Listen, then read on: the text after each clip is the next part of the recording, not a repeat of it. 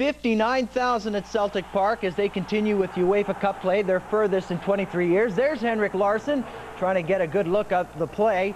And Celtic, Stilian Petrov with pace, but he's brought down by Marcelo Bourdon. Fans didn't like it, but they were happy after Bourdon was awarded the red card. Stuttgart down to 10 after 17. Stuttgart would strike first. 10 minutes later, Krasmir Balakov to Kevin Kurani. He'll beat Robert Douglas with the header, and it's 1-0 after 27. But Celtic kicked it up a notch and had Stuttgart on their heels from here on in.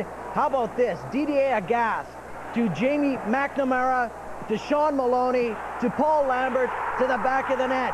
1-1 after 45 as Lambert beat Timo Hildebrand, and fans were enjoying this. Celtic kept pushing forward. Bobo Balde into the area. The ball's misplayed, and it just falls for Sean Maloney, who makes it 2-1, and the fans at Celtic Park still rocking.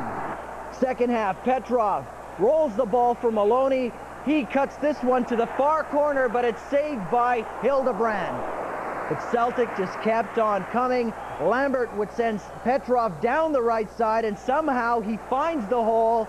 Celtic score 3 straight to win at home, a final of 3-1.